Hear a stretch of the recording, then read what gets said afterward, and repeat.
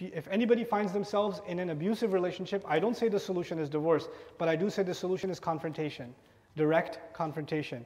This cannot go on. Abuse is not okay. Insults are not okay. No human being should live in indignation. Allah gave human beings dignity. Allah gave every human being dignity. If somebody's being abused by their wife, or somebody's being abused by their husband, those people, Allah has given them honor. Even a husband or a wife cannot take that away. A parent cannot take that away. Parents don't have the right to insult children. Allah didn't give them that right. We think Allah did.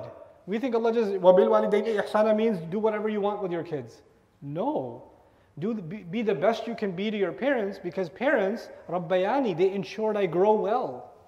How can you ensure somebody's growing well if you're abusing them, cursing them, belittling them, humiliating them?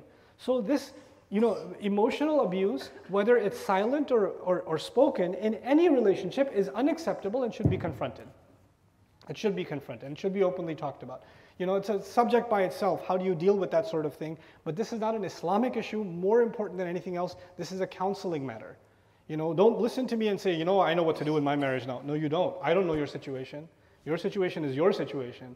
You need to go, especially to seek counsel to fix this. When marriage problems happen, then you must seek حَكَمًا مِنْ أَهْلِهِ وَحَكَمًا مِنْ أَهْلِهَا. Either people of good minds from his family and her family can get together. If you find everybody's crazy, then find somebody normal. Okay?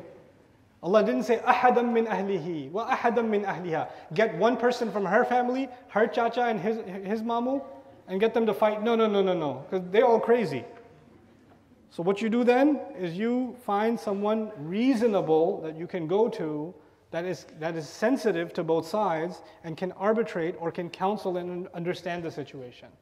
But yeah, and it would be irresponsible for me to tell you what to do in a setting like this one, because every situation is so delicate and so unique, and so much depends on it. A family's future, children's future, so much more depends on it.